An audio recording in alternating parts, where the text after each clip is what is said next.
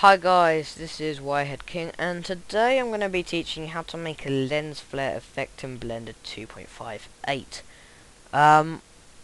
Alright, so, a lot of people, what they would do to make their lens flare, they would just go into Photoshop, but not today. I'm going to teach you how to do it in Blender, using the compositor and a couple of materials, but that really doesn't need to get in the way because the materials are easy.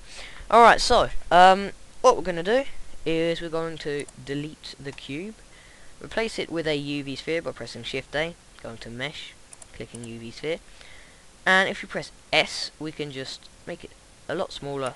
If you press 1 on the D-pad, it will then take us into front view. Press Control Alt number pad 0, and then our camera will just come to where we are. Makes it even smaller. Just bring it up here where we can get a nice lens flare sort of effect. Under the materials, we're going to make it, or under the emit, on the shading thing, under the materials, we're going to make it 2. So we just got this great big white blob. In the world, options on the horizon color, make that black so it stands out a bit more, and then render, and that's all we need to do. In fact, where's the lamp? I want it to go away. There we go. So just render it again. There we go. So now we're going to make this into a lens flare. In fact, hang on. Just going to bring this down a bit just so some of the effects can just show a bit better. Okay. Now if we press Control left, it will just take us to the compositor. Click use nodes and backdrop, and then Shift A, output viewer. Put in the render layer to the viewer like that, and hopefully you can now see your blob. If you can't, then you've done something slightly wrong. And alright, so we're gonna give these some effects to just make it look like a lens flare.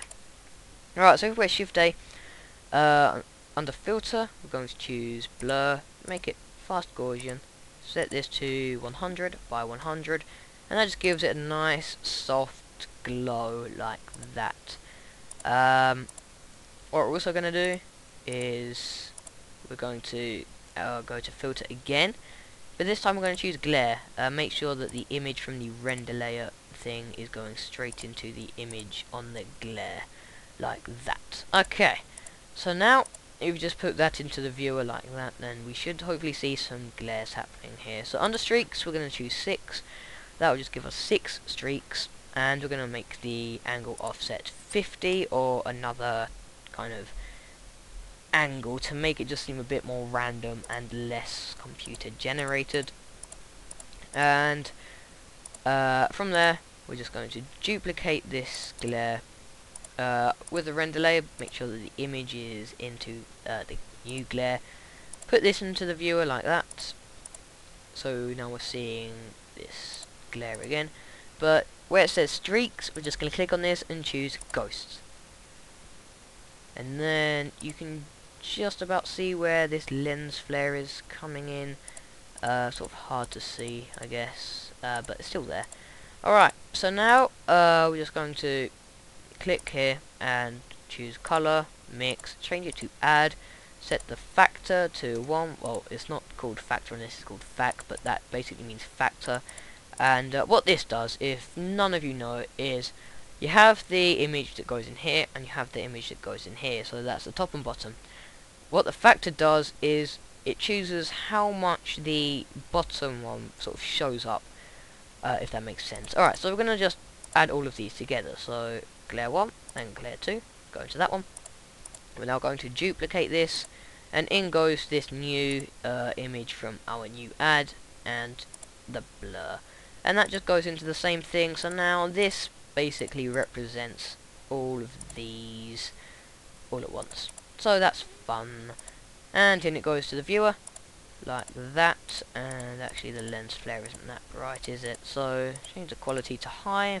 If anything, I'll make it a bit darker, I think, just slightly. Yeah, I don't know why it's not so high, or a bit. Okay, to make it a bit brighter, what we're gonna do is because usually it's not this dark, we're just going to add some RGB curves. So go to color, RGB curve, from the glare, put that into the image. That's the lens flare glare.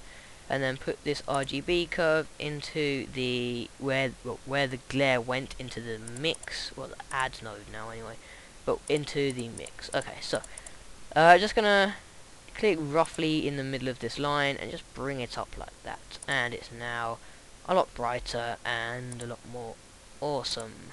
Okay, so that hopefully teaches you how to make a lens flare in Blender 2.58.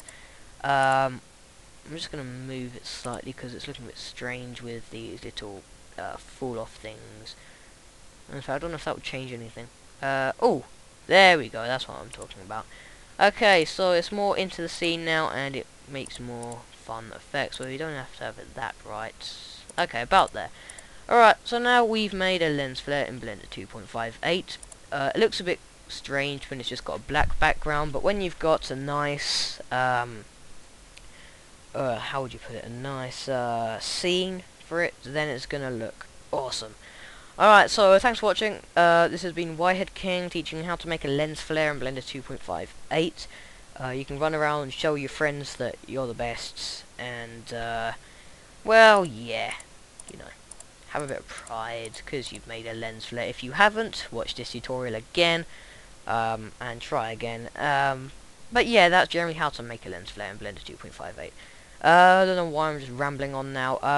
Alright, so yeah, visit my website, follow me on Twitter, all that rubbish is in the description.